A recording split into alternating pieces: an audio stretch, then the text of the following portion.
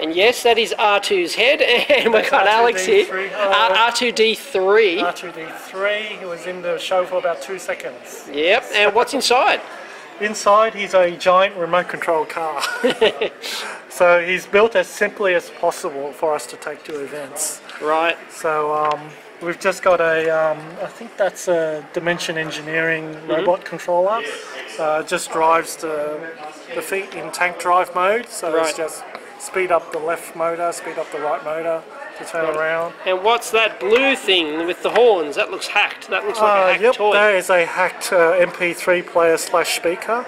Right. So what we've got here is just an MP3 playing a track. Got it, and that's where the R2 noises come from? That's where the R2 noises there's the little MP3 player down the bottom. Yep. Nice. And it's spaced just far enough for people to think that R2 is actually talking to him. Right, okay.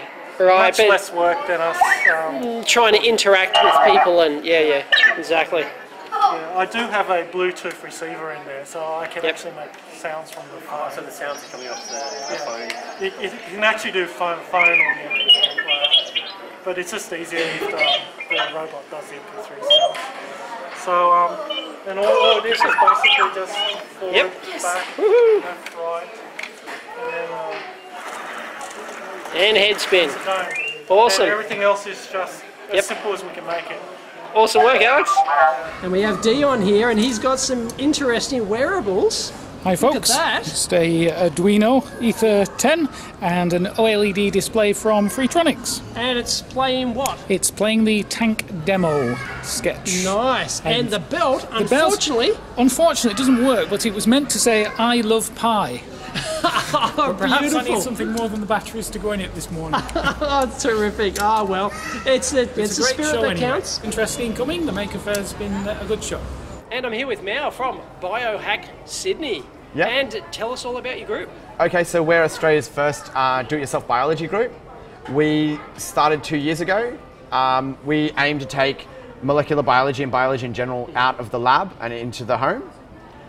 We try and lower the technological and cost barrier to biology. Awesome. And you've got some great demos here that people can do at home and stuff like that. That's right. Tell us about them. We've got a few kits set up. The first kit's a Winogradzki column. So a Winogradzki column is a way to study environmental microbiology without having a lab or an autoclave or petri dishes. Right. So it takes pond scum. Pond scum. which is hard to get, I'm sure. Yeah, that's it. Yeah. It's a homogeneous mixture of all different types of microbes, and when you add some sulfur and some calcium carbonate and some cellulose into the mixture, it creates two intersecting gradients. One is high oxygen to low oxygen, and one's high sulfur to low sulfur at the top. This causes the bacteria to stratify out into different layers, and you can see some different groups of bacteria in there. So you have photosynthetic cyanobacteria that are making oxygen at the top. You have a microaerophilic zone. You have some sulfate reducers. You have some green and purple photosynthetic bacteria that aren't producing oxygen. And then you have some methanogens and then some rust-colored bacteria at the bottom that are utilizing low oxygen and high sulfur. So you start out with that and they just self-separate. That's right. Right. Across a period of between 6 weeks to 3 months. Got it. And then you leave it in the sunlight, and every day it will slightly change according to the different chemicals that are in there at the time, depending on what's eating what. And the only input is light. Got it. So, but it does require sunlight, otherwise. Yeah, you can grow different ones that are a bit more energy buoyant. input. There's That's no right. energy input to it. Exactly right. It's a self-contained system. Now, it's similar to a terrarium, which is another self-contained system that we've got set up. And these are really hackable. So one of the greatest things about them is if you put a wire in the bottom and a wire in the top, it'll generate a charge from the free electrons. Nice. And the difference. Also, you can modify the sides to put taps on there.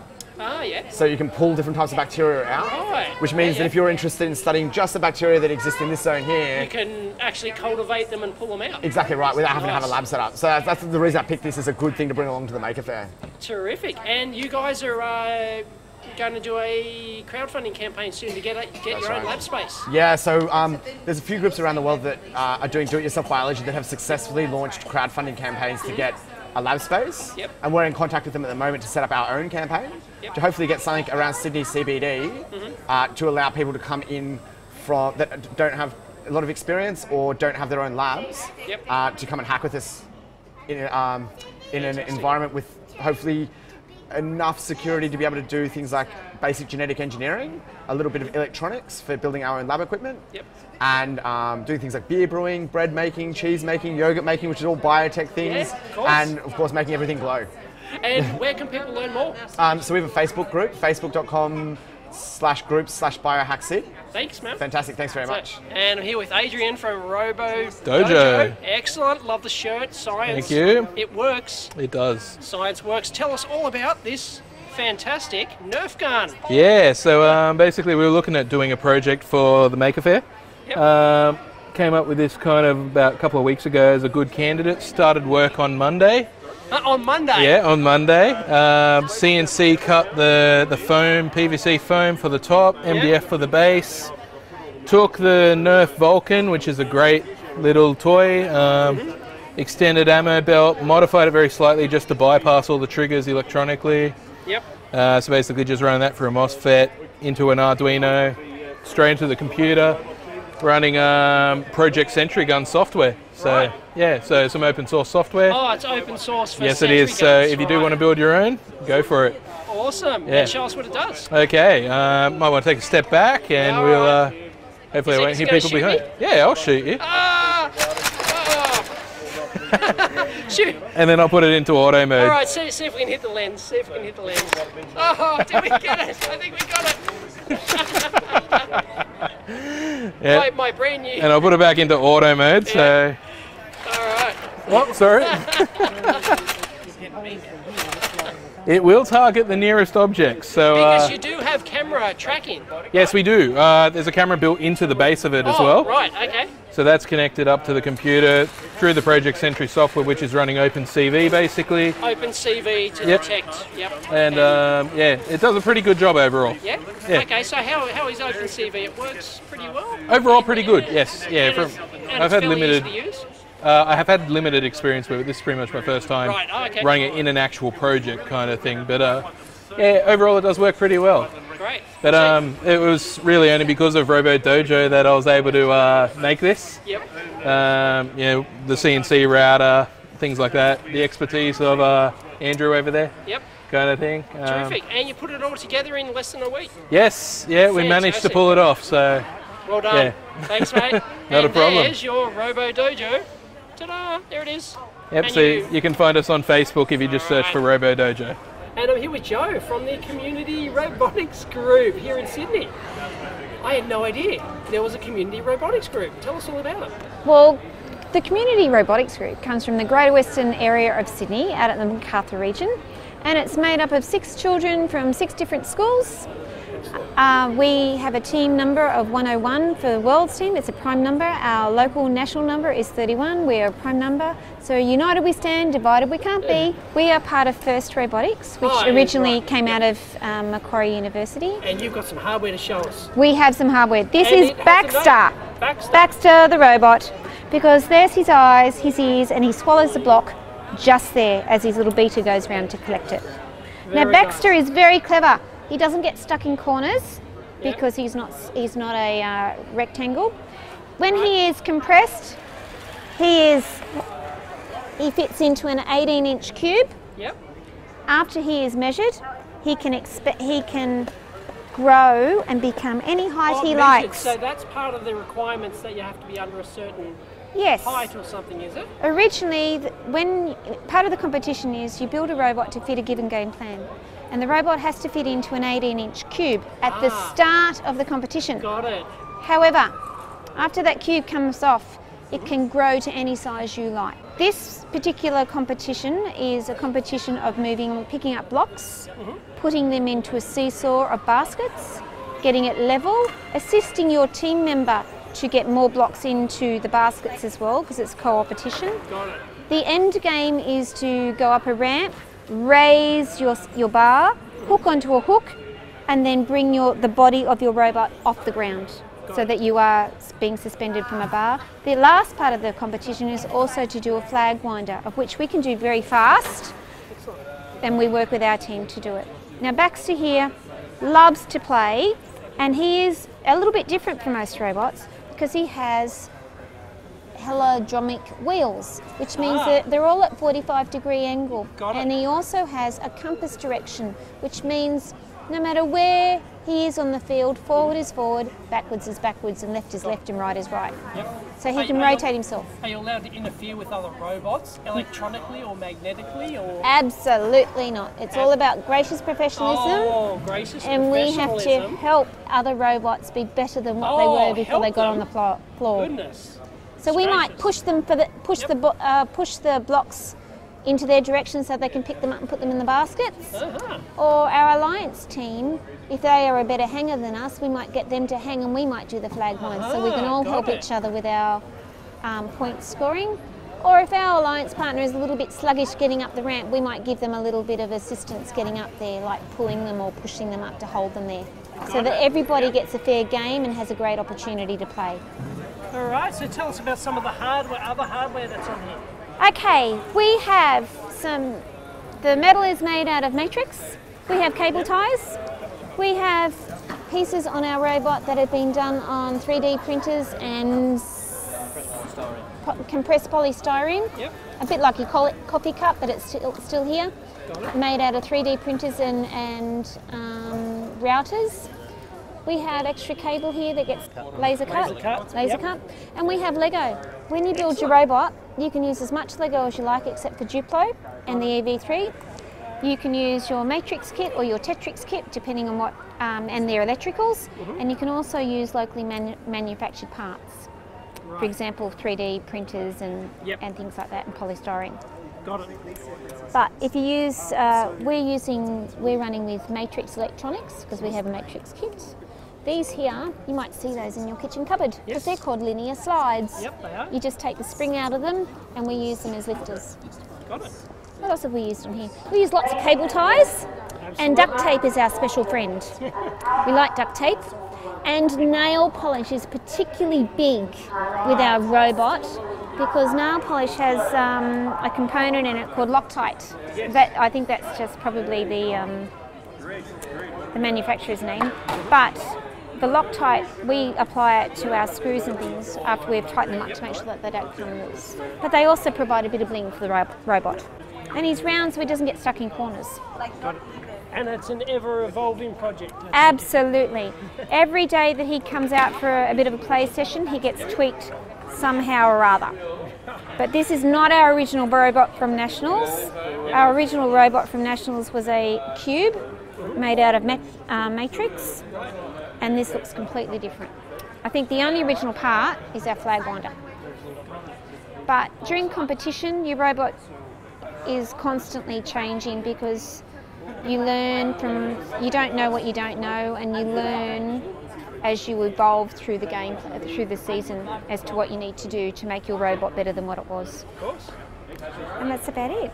That's great. Thank you very much, Joe. You're welcome. And I'm at Robuddy with Dammit. Hey, and he's got cool little robots. Tell us all about them. Thanks, Dave. So what we got actually is two things. We got a software platform as well as a hardware. Oh, okay. Let me just show you quickly. So you know how people go Raspberry Pis and then they're just collecting dust because once you got it, because it's cheap and all that. Exactly. There's a bit of a learning curve. Yep. So what we've done is actually, because I do a lot of volunteer projects with students and teaching robotics. Yep. So that's one of the things that came out. Like everybody, bought a Raspberry Pi but never really got to work in it. Exactly. Right? Yeah. It's So a what we problem. So what we thought, we want to do something that they get excited about the Raspberry Pi. Yep. And do something straight out of the box. So what we've done is actually created an app. We're currently testing in beta. So here the app you can actually. But is this a kit? Can you? At the moment it's not a kit. Right, so but it's it will actually, be. It will be at some stage. Okay, great. If there's interest. So what we got is a app that can create interfaces. So this one you can just drag and drop, create a control interfaces. A control interface. Yeah. Nice. So and then you can configure your Pi if you want to. Yep. And we got also video streaming as well. So you build your control interfaces how you like. So it's not just for robots; it's for No, the it's Raspberry Pi in general. It's just not for Raspberry Pi even, Right. it's for Raspberry Pi, Yep. and we got our own hardware platform as well. So we got hardware platform as well, Yep. that can talk directly to the Android smart devices and to the app as well. So you could actually build a number of different hardware combinations like Raspberry Pi through I2C to our platform, Yep. or Raspberry Pi standalone, or our board and the app itself. And then just imagine, like, we've got a couple of examples. This one Yep. is a RC car, old RC car. We're just bringing it to life again. So we got our board and Raspberry Pi connect together, and you can, in 10 minutes you can knock up a control interface and drive this old, bomb. Nice. And similarly, you can do like a home automation system. So imagine you just get this one, and it already got like 4 motor drivers built in, Yep. battery charger, battery controller, and audio power amplifier, and a number of IPO, GPIOs, and that sort of thing. And that combined with this, you can easily build up your own home automation interface, like hook up some lights and Yep. dimmers Exactly. and that sort of thing. And in 30 minutes, you got your home automation system done. Oh, terrific. So, And is this available yet, or is this still so what under we've done is development? actually we've done an Indiegogo campaign sometime back. Oh, you have? So, Okay, so yeah. you got some funding from that? Some early funding. Yep. And what we currently at is just sending that to our early backers. Yep. And see how the interest grows and take it from there, I think. Great. So it was just a software app.